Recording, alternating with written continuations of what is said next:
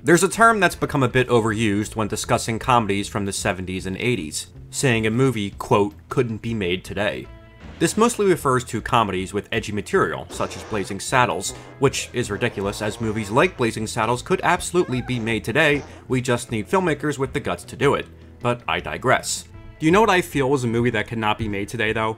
Pee-wee's Big Adventure. Nobody hit me to that, dude. I just can't imagine a major film studio today giving a comedian, known for an HBO special and appearances on late-night TV, his very own movie. Warner Brothers thinks your story would make a fantastic movie. My story? A movie? Allowing him to write the script, despite never having written one, as well as allowing him to choose the director, albeit one who had never directed a feature film before, then giving them $7 million and the creative freedom to make whatever the hell kind of movie they wanted to make. I love that story.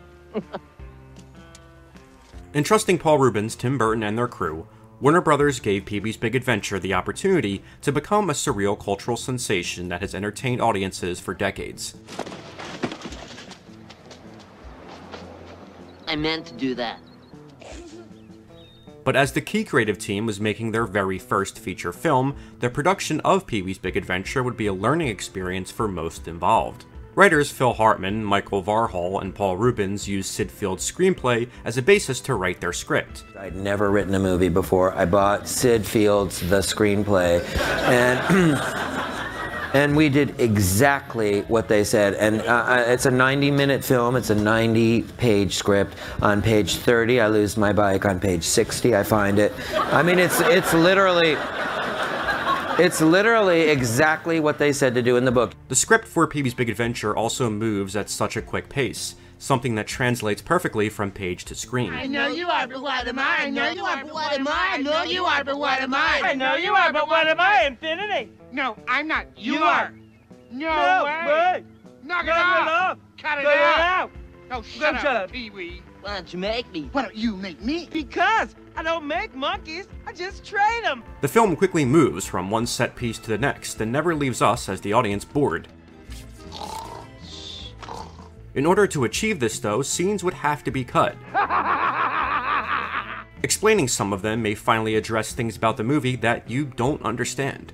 Things you couldn't understand. Things you shouldn't understand. This is the lost version of Pee-wee's Big Adventure. Let's begin, shall we? Shall we? Like I said, Pee-wee's Big Adventure does a great job in setting up jokes that will have a payoff later in the movie. For example, the scene at Mario's magic shop that occurs just 15 minutes in sets up jokes that will have payoffs throughout the movie. Trick gum. Okay. At the shop, Pee-wee buys 3 things: trick gum, headlight glasses, and the boomerang bow tie. Now the gum is later used in the scene where Pee-wee dupes the Buxtons, and the headlight glasses after Mickey kicks him out of the car. Where's those headlight glasses?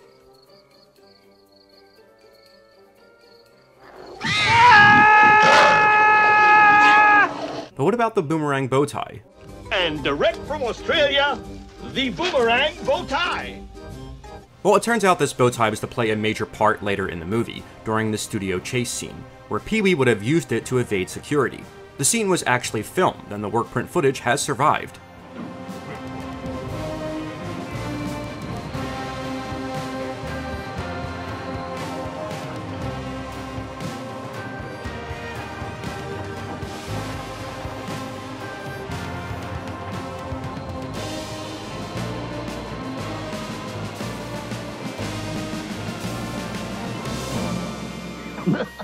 It's a lot of fun to see the third magic shop purchase finally get used, but this scene would have definitely slowed the pace of the final chase, almost bringing it to a complete halt, so I'm glad it was ultimately left out. I'll say, I'm going to start a paper route right now. As written, this entire chase scene took on a much different structure. Originally, after being reunited with his bike, Pee-wee would have immediately entered a western street, and then a prop warehouse where he would have tried to hide his bike in a fake horse. Come on, boy. Come on. When he was caught trying to exit, then the big chase scene through all those different sound stages would have started. Another gag during the chase scene involved Pee-wee passing through a soundstage where an actress is arguing with the wardrobe department. Exterior soundstage street, day. An actress modeling a gown is yelling at a wardrobe woman, "I want it sexier." As Pee-wee whizzes by, the gown gets hooked on his bike and tears off the actress's body, leaving her in her bra and panties. The other vehicles speed by. Again, these are pretty wise omissions, as they don't add much to this great set piece. Come on! I'm listening to reason. Truly, some of the most unique scenes in the movie are the dark nightmare sequences. Originally, there were to be 3 of these in the movie. The dinosaur one, where Pee-wee's bike gets eaten, the clown one, where the bike is sent to hell, and another that would have taken place between the 2 of them, shortly after Pee-wee competes in the rodeo and is given a lift by an animal trainer and his pet bear, Boone. Don't mind old Boone. He just loves people. Pee-wee would then fall asleep during their trip and have a circus-themed nightmare that involved Francis costumed in a bear suit as Pee-wee tried to cross a tightrope.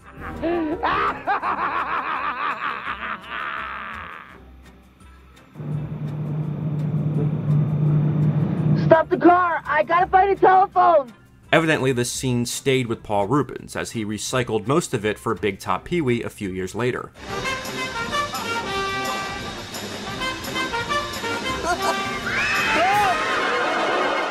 While we can view a rough edit of this scene today, it definitely pales in comparison to the other nightmare scenes. The sequence does provide a little backstory as to how Pee-wee goes from the rodeo to the biker bar, but offers little value beyond that. Excuse me. Excuse me. Excuse me. Excuse me. Excuse me. In the movie, after Pee-wee's accident, we see the Satan's helpers escorting him to the hospital. They would have shown up again later on, though, where they would have visited Pee-wee in his room. I got this little frog.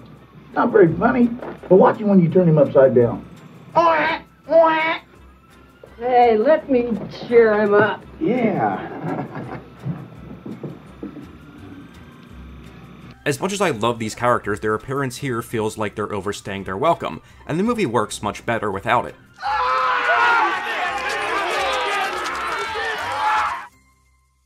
Now, there is one deleted scene from the movie that ultimately caused a chain reaction of other scenes to either be heavily trimmed or cut out completely. The backstory of Amazing Larry. Is this something you could share with the rest of us, Amazing Larry?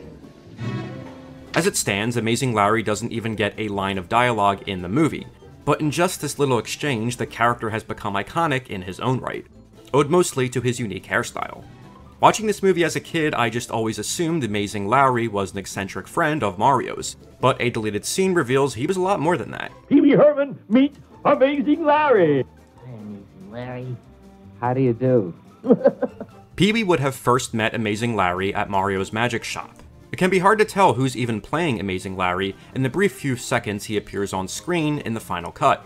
But here we can clearly see it's Lou Cutel, a character actor with dozens of iconic appearances under his belt. Yeah, excuse me, you didn't by any chance just recently get the wrong license plates? Yes. I'm still waiting for the Motor Vehicle Bureau to straighten it out. So, you're the ass man. We can even see how Tim Burton was able to work around cutting him out thanks to good coverage. My friend Pee-wee. Hi, Mario. Hello, Pee-wee. My good friend Pee-wee. Hi, Mario. Amazing Larry, an illusionist, would have demonstrated his new closing trick for Pee-wee.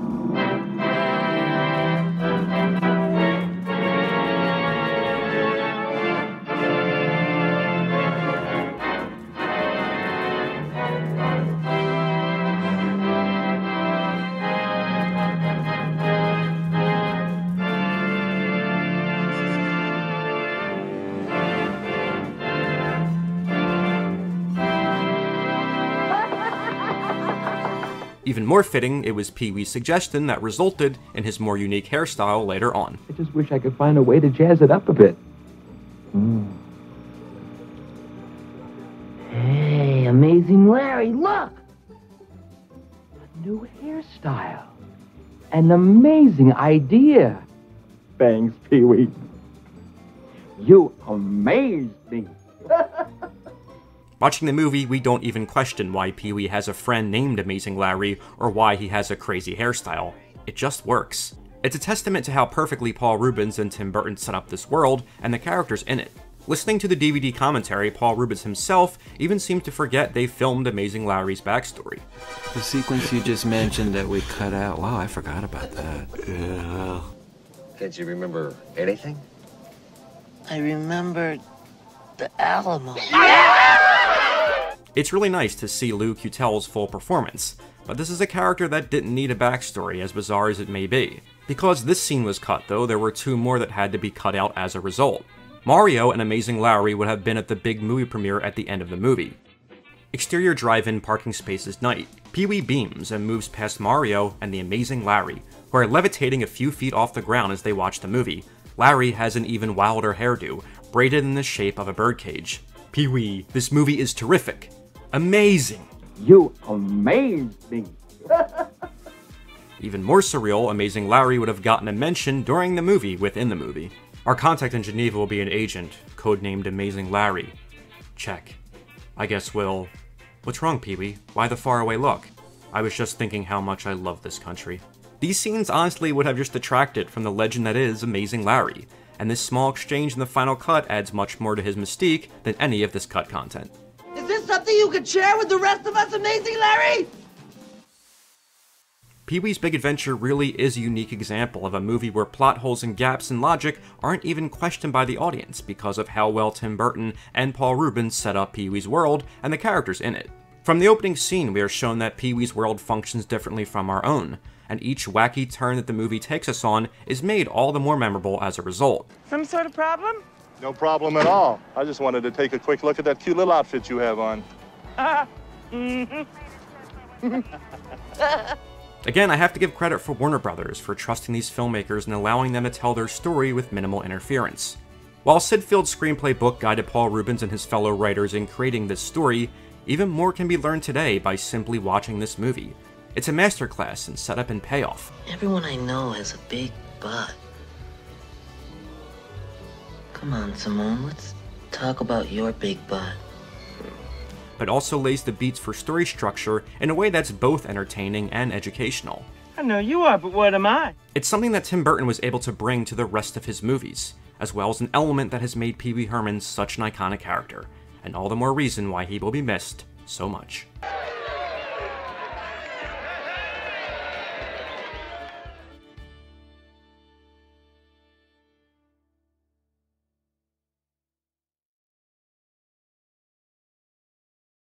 You amaze me.